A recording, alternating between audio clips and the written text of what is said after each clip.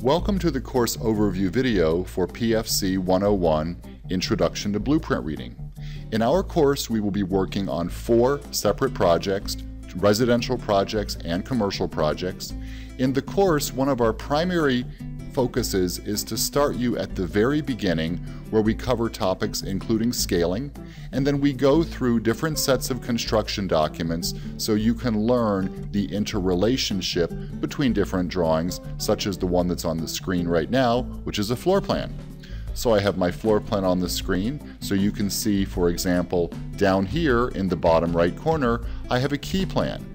This enlarged rectangle in this area indicates that this page is referencing this section right down here. So we're showing about key plans. We're now looking at the reflected ceiling plan. Reflected ceiling plans show information such as light fixtures and the ceiling tile grid and how it's being laid out in the room. We work our way up the building and work on showing you information about the roof plans. Then we start talking about things like the building elevations. So you can see here's a building elevation. Here's a symbol that's showing that we have some section cuts being referenced in the drawing set. So here's my building section. I have an enlarged area right here, which is showing me that I have some wall sections where they're referenced in the drawing set. And so here are some enlarged wall sections. I also have an enlarged stair plan, and within the enlarged stair plan, we're showing an elevation section through that enlarged stair plan.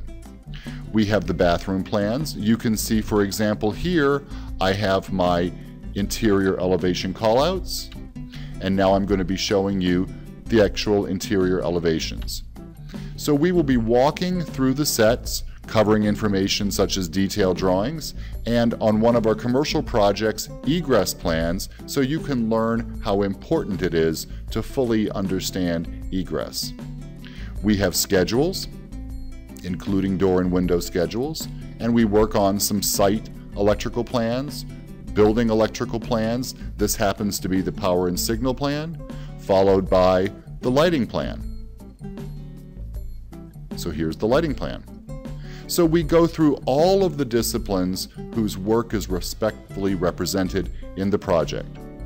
We think that you'll find the class very useful. Again, we go through the different professional disciplines, we go through all of the drawing sets, we cover as much information as we possibly can to help you learn as best as you can learn.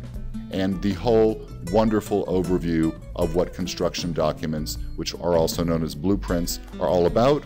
We look forward to your joining us in class.